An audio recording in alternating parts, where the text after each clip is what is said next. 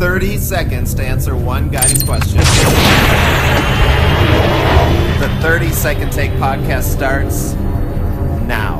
All right, where are we here? Okay, so we are at NC Ties 17. We've had a great conversation about school culture. And I think the big thing where we're landing right now is we've talked earlier, we started this session by talking about we want our schools to be places that just breathe kids and what's best for kids and their voices and their passions and their talents and their needs. And we can do that when we up the ownership. And there are lots of different things that happen at school. Some are powerful traditions.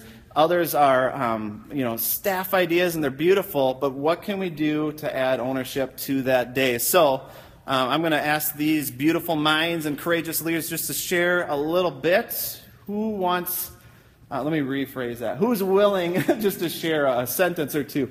Woohoo! Can we do like a pre-applause? All right. You want to introduce yourself? Hi, I'm Brooke Pressler from Pine Brook Elementary School in Davie County, North Carolina. All right. How would you up the ownership? I would love to make the building more student-centered. What we have is very nice and very meaningful for the adults who work there, but the building does not reflect students and what they're all about. So I would love to change the look and feel of the building. Very cool. Thank you so much for being brave. Let's give her a round of applause. Let's go.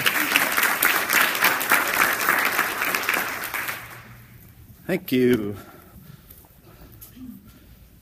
John Lassiter, Chowan Middle School in Tyner, North Carolina. We do clubs every Friday, and I'd like to switch from more of a, if you don't get your work done, you're assigned to a penalty box, to more of an office hours concept of, if I didn't get my work done, I choose to go get the extra support I need to be more successful at school. Sweet. Thanks, man. Okay. I'm Cindy Bliss, principal of Castle Hayne Elementary in Wilmington, North Carolina, and I would like to have more student ownership in our parent nights. We tend to focus on parents on those nights, and I'd rather bring the kids in and teaching the parents versus the teachers teaching the parents. Very cool. I think, so just in closing, we don't have all the answers, but when we have the right dreams, like for our kids, when we want to prioritize their aspirations and make school as much about them and their learning as possible, we reduce our role, really beautiful things can happen. I think that's part of this conversation.